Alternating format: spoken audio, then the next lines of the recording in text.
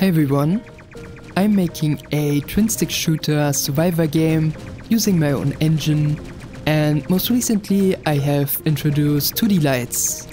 The way I'm developing my engine is that I focus on only implementing the features I need for my game. So the lighting solution I went with is specifically tailored to the needs of the game. For example, I need a solution that can handle over 1,000 light sources, since I want every enemy to emit a small amount of light. The thing I don't have in this game are light sources with a very big radius. So because of this, I don't have to worry that much about shadows. So I chose a solution that can handle a lot of light sources, but doesn't cast any shadows. So I did some research and found this snippet about Screen Space Lightmaps, and I took some inspiration from that. The idea is to render the light sources onto a separate texture and then overlay them in the end on top of everything. So when I remove the light overlay, you can see the unlit version of the game. In the overlay texture, I start with a alpha value of 0.7, and then every light source reduces the alpha value, which means you get to see more of the original base color.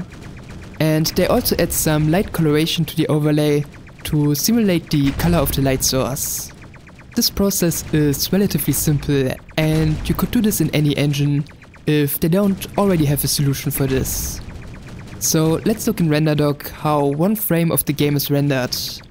RenderDoc lets you step through each draw call and gives you detailed information about what's happening at each step.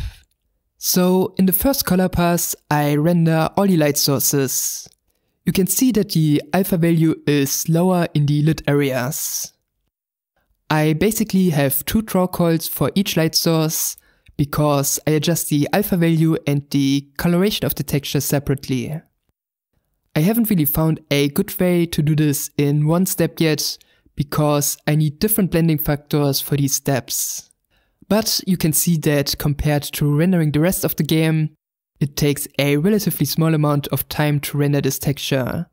So I think it's fine to do it this way. In the second color pass, I render the game just like usually.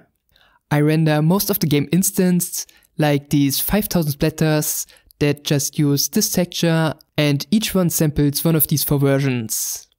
Then there's the environment that is rendered from roughly 2,500 tiles. Then there are about 2,000 normal enemies and 30 explosive enemies. And then there is a draw call for each individual bullet.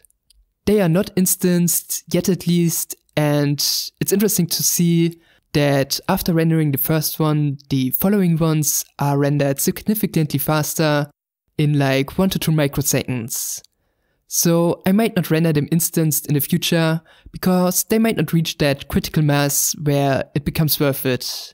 Then next I render the player, and then I render the light map on top of everything. And since I use a multi-sampled frame buffer, I have to blitz that one first to the one that gets drawn on the screen. My goal is to release this game eventually on Steam, and I'm going to show off some of the progress I'm making here along the way. So if you're interested in this game, or in game development with a custom engine, then there are and will be more videos on this channel about these topics. Until then, thank you for watching, and see you next time.